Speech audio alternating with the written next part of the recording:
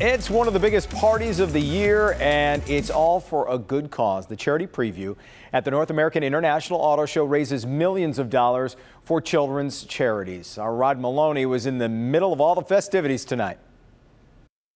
The obvious thing you notice when you come to this year's charity preview is the size of the crowd. Much like last year, they sold 13,000 tickets, raised $5 million. And everybody here seems to be having the best time you can imagine. And who wouldn't when there's live jazz at the ZF stand?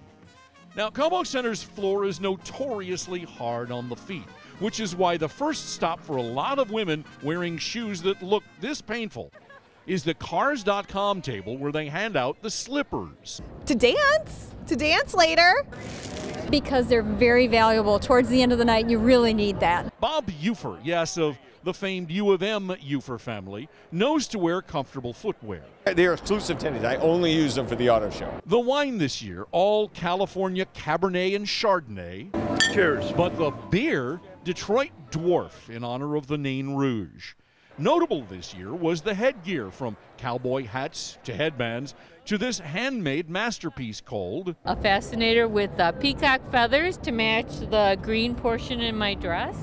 And my boyfriend helped to construct it. 3 people are identified with this hat: Lester Young, Frank Lloyd Wright, and then George Anandi. Meet George Anandi. This year, the gowns didn't inhibit motorcycle shopping or picture posing on the floor. We're seeing more kilts from differing clans as well. Canadian Scottish Clan Mackay. And as the tradition, they have a concert here. This year it's the Beach Boys that we're not allowed to show you, but a lot of other people who don't go to the concert end up at private parties. But now it's your turn, your opportunity to see the cars and trucks bright and early tomorrow morning. At Cobo Center, Rod Maloney, Local 4. And that'll happen tomorrow. Auto show officially opens to the public at 9 a.m. Tickets are $13 for adults and $7 for seniors and children.